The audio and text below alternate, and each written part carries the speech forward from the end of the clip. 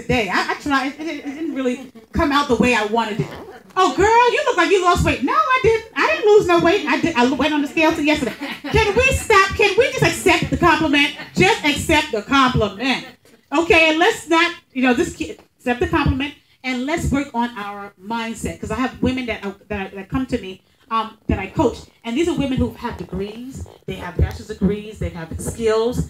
But sometimes it's the mindset that have not, why they haven't gotten to where they want to go. So let's make sure that we change our mindset and begin to speak over our life, who we are and who we want to become, instead of, listening to all the negative chatter.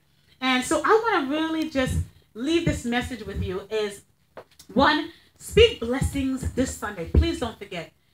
Even if you feel like, maybe I may not remember tomorrow, think about it today. Speak blessings over your children. And you know what? His mothers, sometimes they say, I don't know what he's doing with his. I told him not to do that. How about just speak the blessing over him? Just speak the blessing. Whether you agree with it or not, speak the blessing. Because if it's not right, he'll probably come back or she'll come back and say, oh, maybe it didn't work. But speak the blessing over them.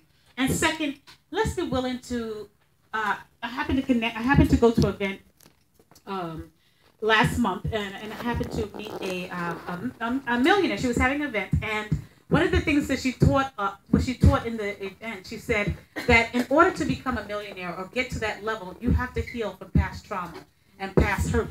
You've got to heal from anything that's hurting you or holding you back, because it's making you stuck.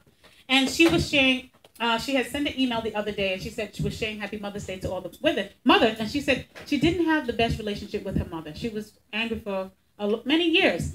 And so I want to remind you, not everybody has the best relationship with their mother.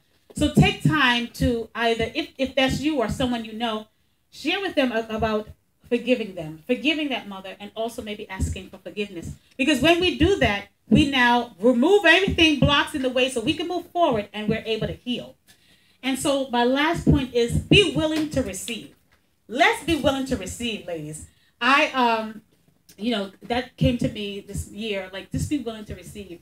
I had my sister who, wanted to get a property. She wanted to buy a house. She finally, did all the paperwork to finally get a house. And in the process of it, the house, where she was living was a mess because she was getting ready to move. And she said, she was getting all these gifts for the holidays. She's like, I wish people just give cards. And I said, would you stop? I said, stop. Receive. If you can receive the little things, you can receive the big things. And for example, and last month I had an event in New York called Woman Empower Thyself. And I had a friend of mine who's a motivational speaker. He came to me, he said, Eb, I'm coming to your event. And I'm like, but it says Woman Empower Thyself. Well, I'm thinking, why are you coming? He's a man. Why are you coming to the event?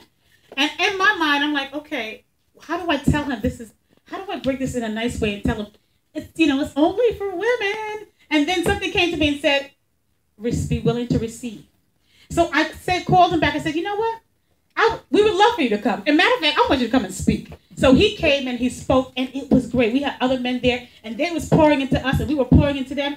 And I was so happy that we got a chance to have men, it wasn't just women talking. We had men talking and sharing their experience.